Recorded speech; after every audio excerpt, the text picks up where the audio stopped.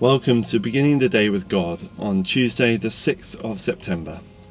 The music we've just been listening to was I Offer Myself to Thee by Catherine Crossweller. Shine on us, Lord, like the sun that lights up the day. Chase away the dark and all shadow of sin. May we wake eager to hear your word. As day follows night, may we be bathed in your glory. Our reading this morning. Meanwhile, Saul, still breathing threats and murder against the disciples of the Lord, went to the high priest and asked him for letters to the synagogues at Damascus, so that if he found any who belonged to the way, men or women, he might bring them bound to Jerusalem. Now, as he was going along and approaching Damascus, suddenly a light from heaven flashed around him.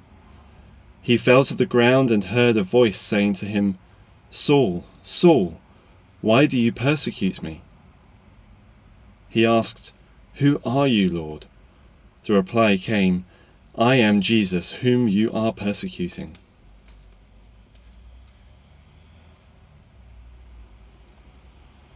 And our reflection this morning. The story of the conversion of Saul is justly famous. His encounter with the profound and gracious power of God is so well known that the phrase "road to Damascus experience" has entered common parlance to represent a sudden change of world view. Yet for all its familiarity, this story should still shake us to our bones.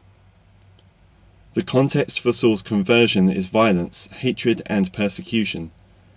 He is a figure who inspires fear, even terror, in Jesus' early followers. He is a man who, seemingly, is so sure of the righteousness of his cause that he is prepared, like a secret police officer, to drag Christians out of their homes to face their end. Into the midst of Saul's righteous violence comes the humbling grace of God. Jesus' encounter with Saul is shattering in its simplicity and honesty.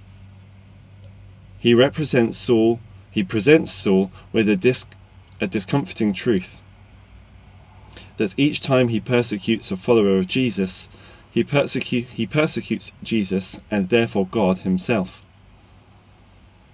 I too am brought up short by this truth. I am reminded that when I treat others with disrespect or aggression or meanness, my action echoes beyond itself. I do a violence to Jesus and to God himself. If this passage shows that God calls even the most violent to be obedient to God, all of us should be aware that our words and actions sting God as much as our neighbours. When we treat others badly, the body of Christ itself is hurt.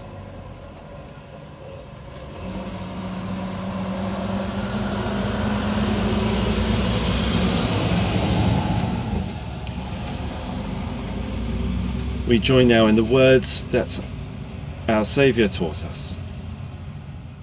Our Father, who art in heaven, hallowed be thy name.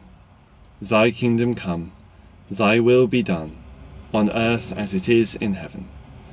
Give us this day our daily bread, and forgive us our trespasses, as we forgive those who trespass against us.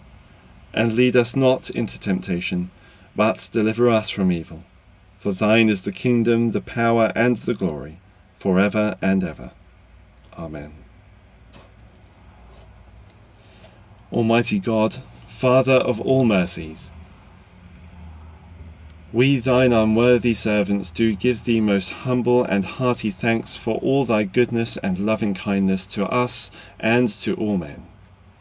We bless thee for our creation, preservation, and all the blessings of this life, but above all for thine inestimable love in the redemption of the world by our Lord Jesus Christ, for the means of grace and for the hope of glory.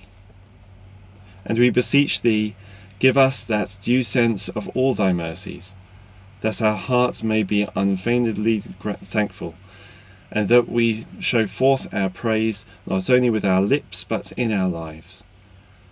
By giving up ourselves to thy service, and by walking before thee in holiness and righteousness all our days, through Jesus Christ our Lord, to whom with thee and the Holy Ghost be all honour and glory, world without end.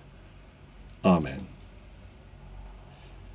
The grace of our Lord Jesus Christ, and the love of God, and the fellowship of the Holy Spirit, be with us this new day and evermore. Amen.